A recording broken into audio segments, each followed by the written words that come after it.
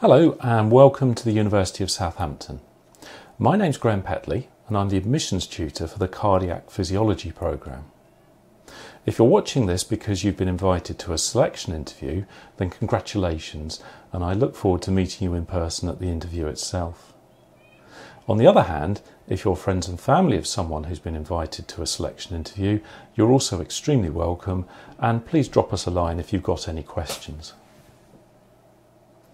Now, in an ordinary year, we'd invite you all to Southampton to view our facilities, to see the campus and to talk to staff and students.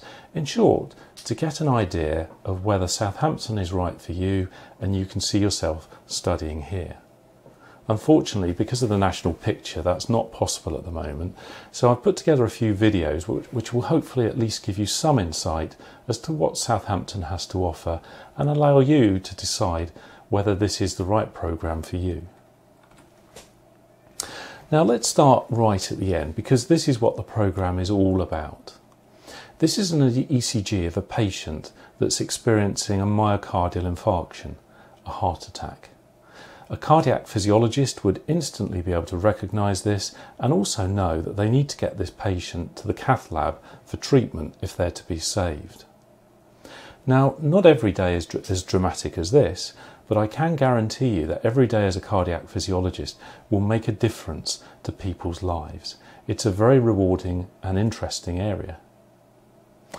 Now, we will teach you during year one to recognise what is normal. So by the end of year one, you might not know the detail of a particular arrhythmia, but you would be able to recognise when something is not right. And that enables you to seek the advice of someone more experienced.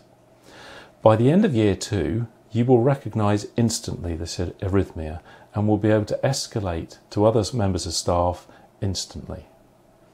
So our whole course is focused around equipping you with the knowledge and skills to become a cardiac physiologist.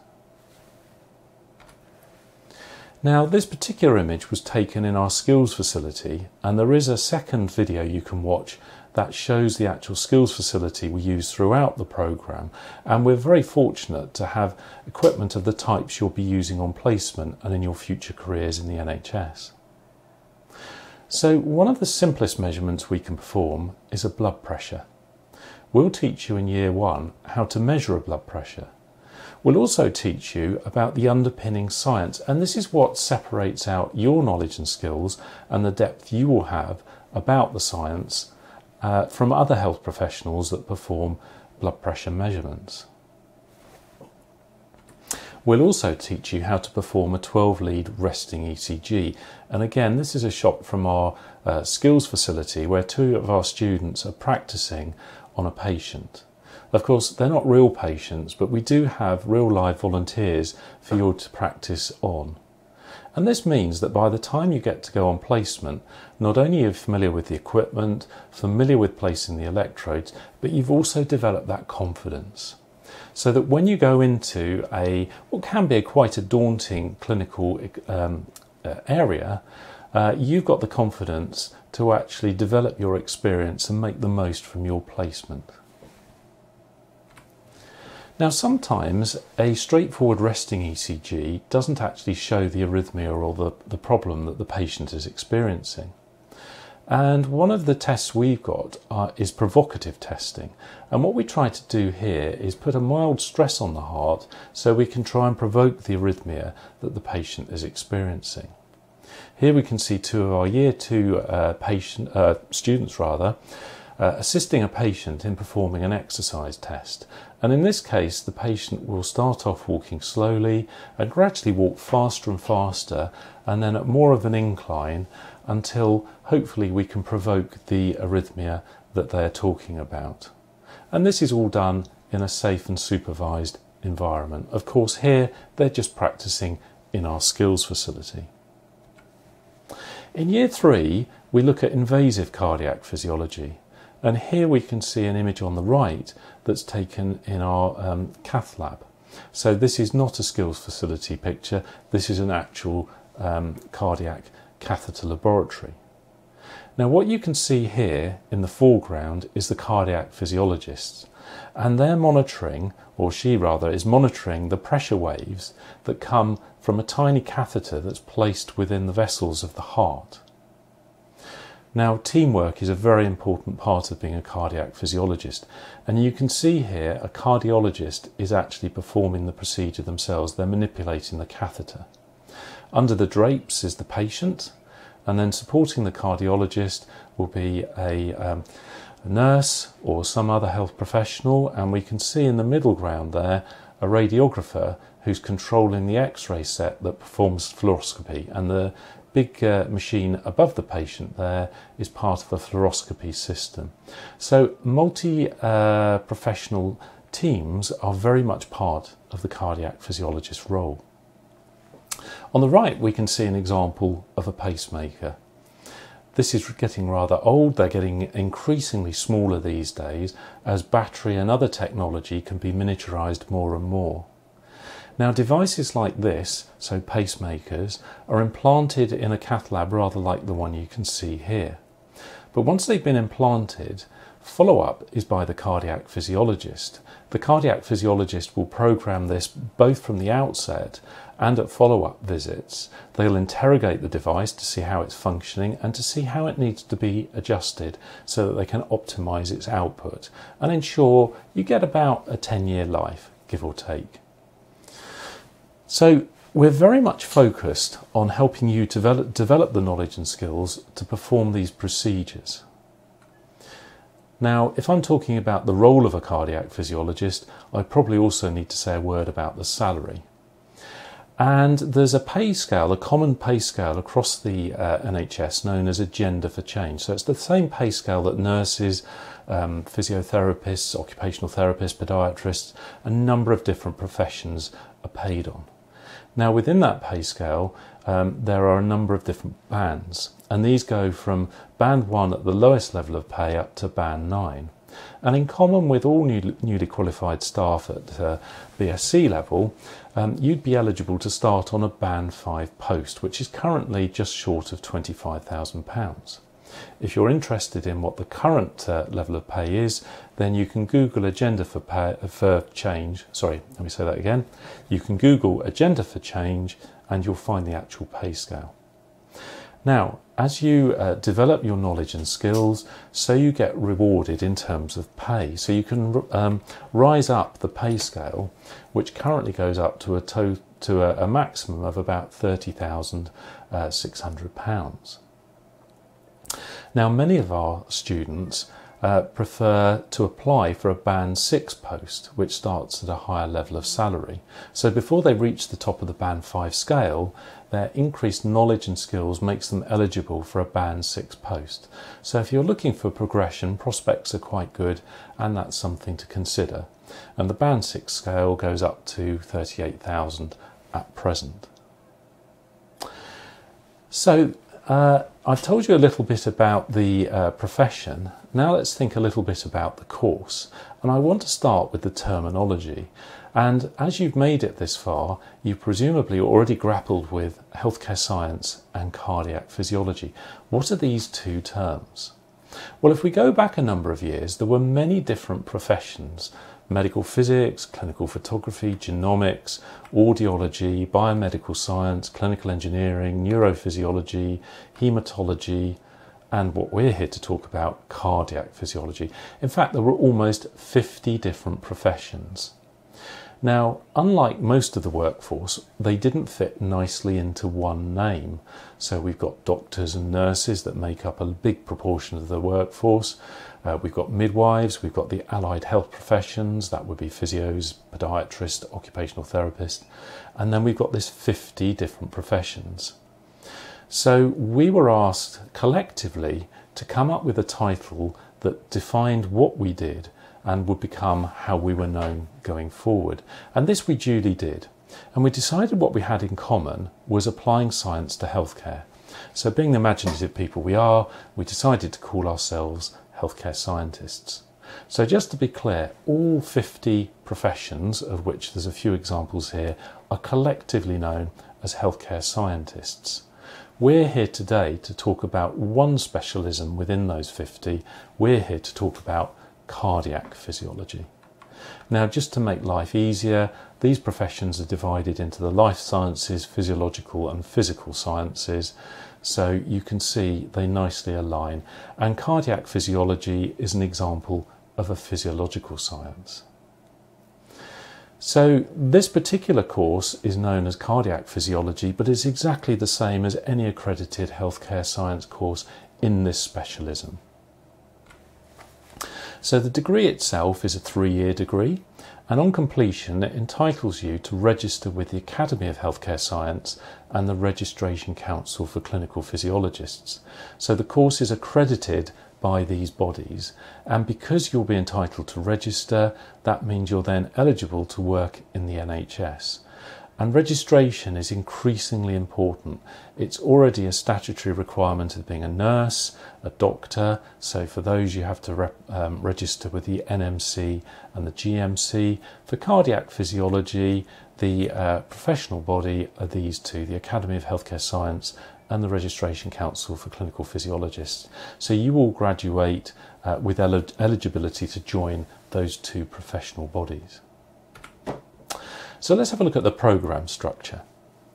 Well, in this structure, the blue bits are when you're based at university, the green bits are when you're on placement in an NHS hospital, and the white bits are where you've got time off, the vacations. Starting with year 1 at the top, year 2 in the middle, and year 3 at the bottom. On the left, we have the start of the academic year in late September, early October, right the way through to the end. Now, what you'll notice is all 3 years begin with a university-based element, and this is because we like you to develop your knowledge and gain that understanding before you go out and apply the knowledge and skills you've learned in a clinical environment. Now, although I say it's university-based, throughout the blue periods you will be going into the skills facility to gain practical experience of the particular measurement skills you need to gain in that year. So it is very much a vocational course, and what you can see is that the amount of green, the amount of placements, increases for each year. So it starts off in year 1 with 10 weeks placement, then 15, then 25 weeks in the final year. So if you add that all up, it comes to 50 weeks over the 3 years. So almost half of the time on the course is spent in placement.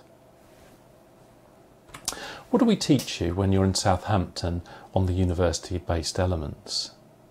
Well, there's a variety of modules, all designed to provide you with the underpinning knowledge you need to support your specialist cardiac physiology training. So in year 1, you'll learn about cardiovascular, but also respiratory physiology. In year 2, you'll learn more in depth about non-invasive cardiac physiology, and then you'll specialise in invasive cardiac physiology in year 3. So to support those specialist modules, we'll teach you in year 1 about the wider body systems. We'll prepare you for practice, so we'll train you in things like infection prevention, manual handling, basic life support. In year 2, we'll teach you some of the underpinning science about how the equipment works, what the principles of operation are. We'll teach you about research. And then in year 3, as well as your specialist module, you'll do a research project. You decide which project topic you want to take on, and you conduct that whilst on placement. And we also have a module that prepares you for your future experience as a cardiac physiologist. Now, in terms of where you'll be taught, about half of the time that you're in Southampton, you'll be based on the Highfield campus. And you can see an image of the Highfield campus top left. And we're very fortunate to have a modern campus with lots of amenities. It's a very green campus, a lovely place to work. And we've got lots of study areas, library, and you can just see a new building, the Centenary building, in the background there. The other half of your time you'll be at Southampton General Hospital in our skills facility and teaching rooms within the hospital. So do have a look at the other video which will show you about the skills facility, because that's a very big part of the programme and you'll be spending quite a lot of time there. Now, although that's 2 separate campuses, it's only a 20-minute bike ride, or a 20-minute bus ride, or you can cycle across the common. It's very pleasant, or walk if you choose. So there's a very convenient Unilink bus service that joins the 2 campuses. So there's a regular bus service between Highfield campus and the hospital. In terms of accommodation, we're very fortunate to have many new accommodation blocks, and you can decide things like, do you want an ensuite bathroom, or what other facilities, do you want somewhere quiet or less quiet? Those sorts of things are up to you. We're also very fortunate to have secured halls accommodation for years 2 and 3 should you want it. The reason we do that is because big chunks of years 2 and 3 you'll be on placement, so you probably don't want to be paying accommodation in Southampton and also at your placement centre, or if you're staying at home, saving some money.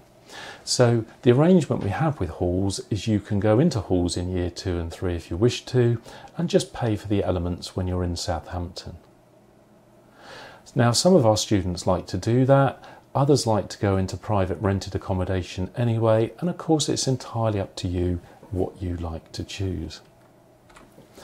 Now, Southampton's a very vibrant city, and we also have lots of amenities on campus. So we have many clubs and societies, from all the usual sort of football, netball, cricket, rugby, all the sort of sports things, right the way through cake decorating, to perhaps some more unusual ones, like a Quidditch society, where they actually play Quidditch on a Saturday morning on the common. So there's a very wide range of clubs and societies, something for your interest, I would be almost certain. We've also got lots of coffee bars and indeed bars, meeting places for you to meet socially, both in the kind of hall areas and on the main campus. We've got a modern gym that's kitted out with a swimming pool as well as a sports hall. So we've got, I don't know, six-a-side football, netball, basketball, those sorts of things. Off campus, we've got all the things you might expect of a modern city. So we've got the West Quay Shopping Centre, also got a very good football team. And we've got beaches close by, and it really is a very, a fantastic part of the country to live in. And we're only about an hour, just over an hour by train to London. Now, in terms of job prospects, we're very fortunate that just recently heard that all of our students from last year have now got jobs, and we're only just over a month since they qualified, and most of them had jobs since about Easter. So job prospects are absolutely excellent, and if you're interested in seeing what sort of jobs are available, then do have a look on NHS Jobs. In looking there, do bear in mind that most of the jobs are timed to arise with when the students become available. So they start advertising, I suppose, from about sort of February, March onwards to about September when our students graduate. So that was a very brief overview of the Cardiac Physiology programme. If you do have any questions, then please drop me a line by email or other means. And if you're coming for a selection interview, I very much look forward to meeting you on the interview day itself. So thank you for watching.